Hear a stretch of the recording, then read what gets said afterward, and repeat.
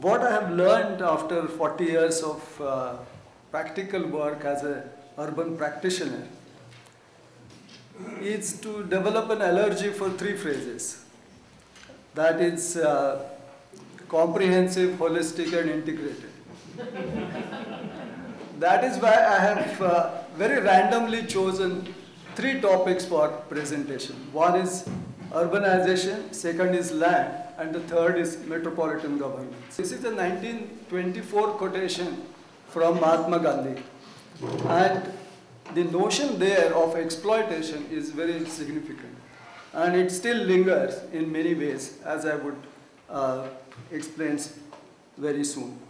Then we jump by another 25 years and look at what the first 5-year plan said about urbanization. The important thing it said was the disgraceful sight presented by the ahatas of Kanpur and bastis of Calcutta. And why was it so disgraceful? Because the insufficient control over building activity and the state of municipal authorities. The municipal authorities have been generally indifferent to enforcing such bylaw regarding building and sanitation as have existed. And then they said that the municipalities had no resources. Nothing much has changed on this. But look at the perspective around 50s, that the problem of cities was seen as that of slums on account of lawlessness and also on account of inability of municipalities to perform. We go to 11th 5-year plan and see what it says, that it identifies the significance of cities and urbanization in the economic development of the country. Now this has been said many times back. I think Rakesh quite forcefully tried to say that in '82 itself, but it has reflected in the 5-year plan in these many words. And what it also says that the city should be livable, inclusive, bankable, and competitive. Now whether bankable is also an objective in the JNNURM is a matter of integration, but I won't belabor on that. What these kind of progression has led to is a set of axioms which has guided the urban planning process in India. The first three are in a way reflections of the exploitation theme. Within metropolitan areas, the large cities, or within the urbanization, large cities exploit small cities. Within the city, South Delhi exploits rest of the Delhi, or South Mumbai exploits rest of the city.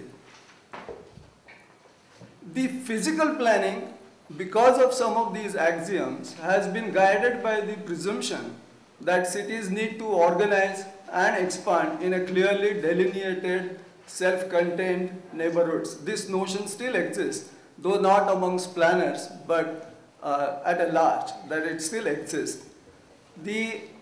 Another assumption or the axiom is plans once approved will get implemented. Health and safety norms will be enforced. And for achieving urban policy objectives, public ownership of land is necessary. Whether it was Chandigarh, Gandhinagar, Navi Mumbai, Bhubaneswar, or many of the cities that have been there. The real problem is that none of these axioms are valid. And one needs to really look at what are the new ways of handling urbanization. And unless one gets over these axioms, there is going to be a problem. So this is one of the challenges, that in the process of urbanization and dealing with urbanizations, how can you get rid of these axioms and create new notions of what urban planning and management is all about. I quickly move to land, because this is again a very significant area in terms of what happens in cities. There was a saying which said, Sab Bhumi Gopal Ki, that means land belongs to the god. Or there was a saying that all land belongs to the crown, that the king owns the land. It reflected in the legal things. The land revenue codes of most states talk about land holders and not of land owners. So you hold the land at the mercy of the state. And that is reflected in the way in which compensation is defined in the Land Acquisition Act, etc., etc. We again move to how Constitution looked at things. It first said to acquire, hold and dispose of property is a fundamental right when the initially constitution was enacted. What therefore it also presumed that if state wants to take over land, it has to pay a compensation which is related to market. But soon this was changed. The word compensation was substituted by amount, and you could take away land at amount. And there are many legislations which provide for that. The extreme example was, of course, 1976 Urban Land Ceiling Act, which said that any land in excess of 500 to 1500 meters vests in government, and the maximum you will get is 10 rupees a square meter. This act remained until 1999, and in some states up to 2008, and then it was removed. The fundamental right to own property has also been deleted and has been substituted only by a legal right as it remains. What has happened at the city level? The Rain Control Act, for example, has land use planners and development controllers. Some people would like to call them as permit traders, but they are there. And operators of variety of licenses and NOCs. NOC stands for No Objection Certificate, those who are not familiar with this language. Now in this kind of a situation, this type of human resources are not suitable for managing metropolitan scale of operations, both in terms of planning as well as in terms of delivering infrastructure. The problem with MPCs as constituted today are quite serious. In fact, I have heard the author of that amendment performing Shraddha of that. Shraddha means rituals performed at the time of the death of a person. So, whether that structure at all is going to work, because this MPC concept was put into constitution in 1992, it has, some states have agreed and legislated something, but nothing much is happening. Now in this I am saying, being a member of the MPC of Mumbai itself.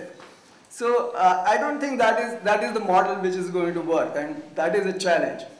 One of the problems is that the domain for metropolitan governance is not clearly defined. And you find many metropolitan authorities are performing functions which are legitimately performed by the local authorities themselves. And if you want to avoid that, then clearly that needs to be defined. And I have listed few. Long-term spatial planning, I think the regional land use planning which was mentioned yesterday. I have used more fancy words because people like that.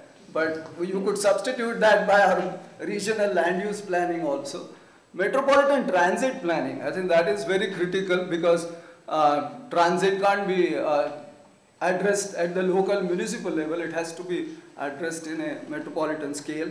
Water source development, because in many cases the water resources that are developed have to be shared amongst municipalities, and if it is not equitably done, then there are problems.